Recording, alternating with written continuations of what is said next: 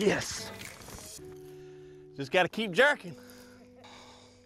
Hi, I'm Bassmaster Elite Series Pro Kelley Jaye, and I'm here today to tell you just some little subtle changes I make to my jerkbaits. I get a lot of questions about adding split rings, hook sizes, different modifications I make, and it's really pretty simple. I keep it kind of basic. I don't add snap rings or anything like that or belly weights. What I do is just change the hooks. This is a Berkeley cutter, and I change the factory hooks on all my baits, hard baits, crankbaits, you name it. But this is a ST36 round bend.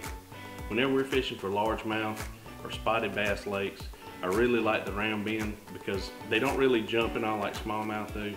The hookup ratio is real good, and I go to a number 4. Factory hooks on this is a number 5. I go to a number 4. It's a bigger hook.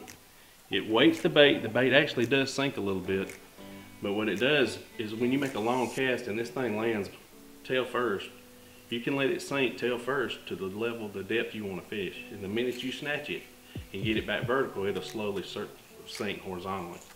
And that's what you want, especially in cold winter months when you want to get the bait down there.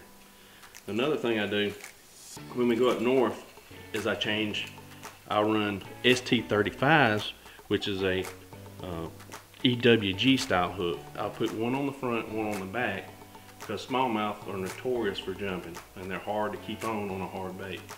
I'll put a round bend in the middle because it's good at whenever they do jump, that round bend's able to hook them, snag them in the side, or get another hook in them. But these are basic tips I do. It's really pretty simple. Don't overcomplicate it, and hope you have more success jerkbaiting.